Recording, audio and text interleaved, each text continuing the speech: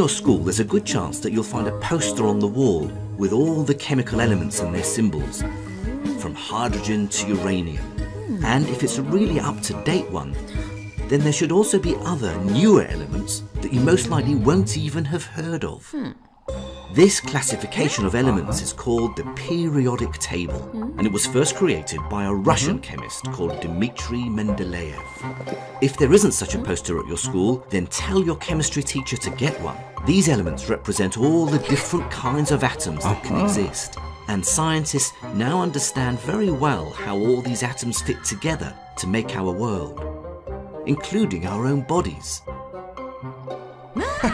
That's what we call chemistry. But how and when was the science of chemistry first invented? The ancient Greeks tried to explain what the world was made of, but when it came to chemistry, they could have done better.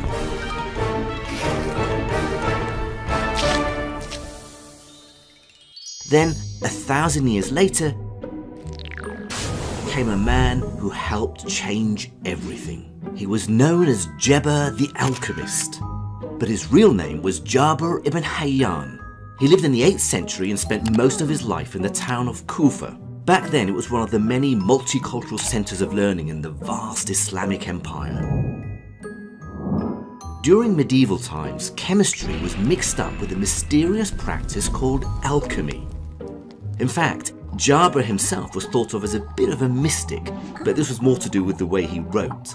You see, the experiments he carried out in his lab were recorded in his books in a very complicated way. But underneath all the gibberish was some amazing science. So amazing, in fact, that we now think of Jabir as one of the world's first real chemists because of his detailed experiments.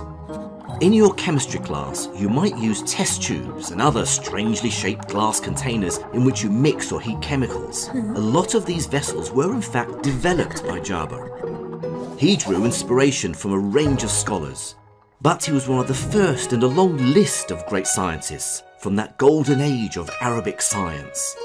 And thanks to Chinese scholars who passed on the technology of paper making,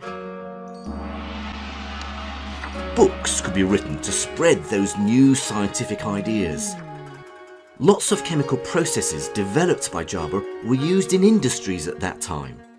One of the biggest chemical industries during this period was soap. At that time, fragrant solid bars of soap were new.